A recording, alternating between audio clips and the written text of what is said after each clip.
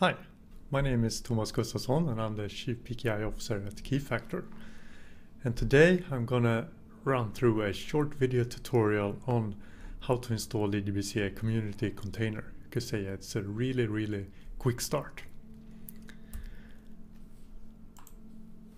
We will start with a fresh Ubuntu 22.04 LTS Linux system.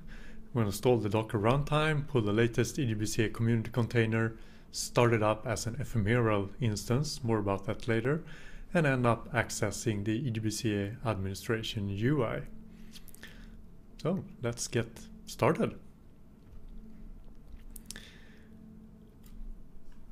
On Docker Hub, under Keyfactor EJBCA-CE, there is the Docker image for EJBCA community. It has a page with full documentation on what to do and how to install things with many different options. But today we're going to do a really quick install, which means that we'll pull the Docker container and start it. But of course, before we can pull it, we have to install Docker.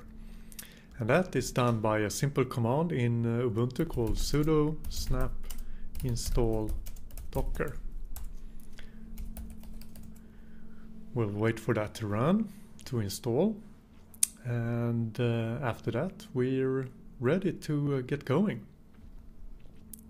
Okay, let's pull the image, copy this command, sudo docker pull Keyfactor EJBCA CE, so it downloads it.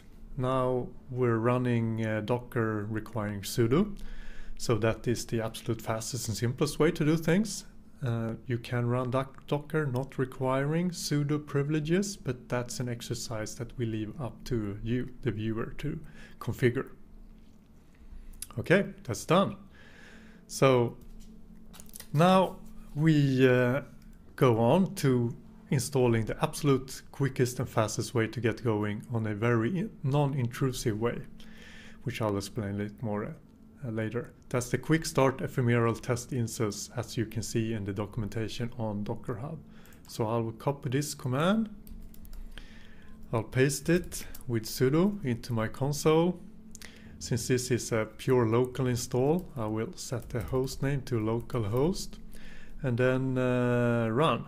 Notice the TLS setup enabled equals simple there, which I'll talk about while this command is running.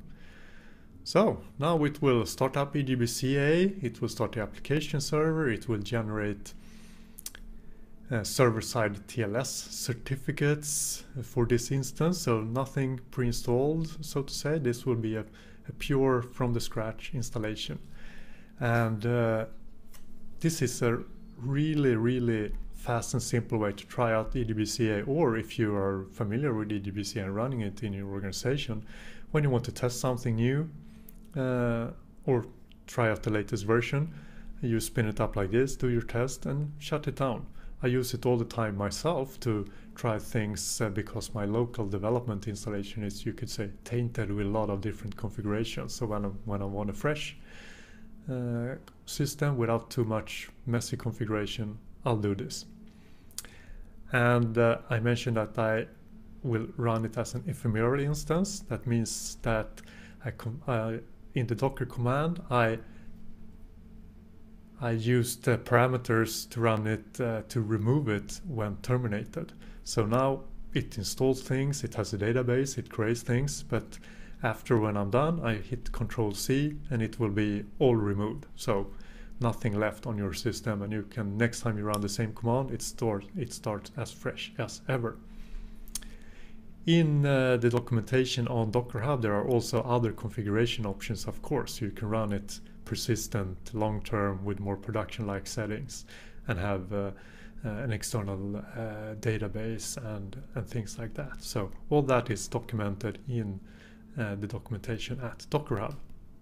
So now it's done, actually, and it gives me a URL in the bottom, which I can open to access my EJBCA. Copy this link, I go back to my Firefox, I copy it and I start it. So this is a total private installation. It doesn't have a publicly trusted TLS server certificate, but self-generated. So that means I have to accept the risk and continue, but I know it's a safe system, right? So, and here we are, my fresh EJBCA installation. And here now I can look at crypto tokens, I can create new crypto tokens and generate keys, I can create new certification authorities, configure profiles, and everything that you can do with EJBCA, which is quite a lot. But how to do that, that's left for another tutorial. So, up and running.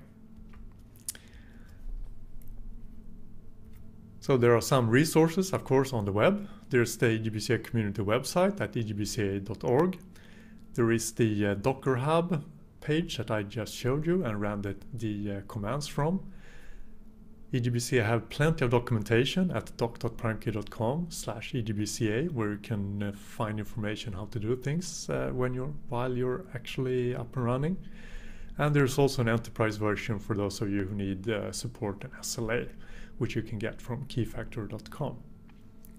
So, thank you for watching.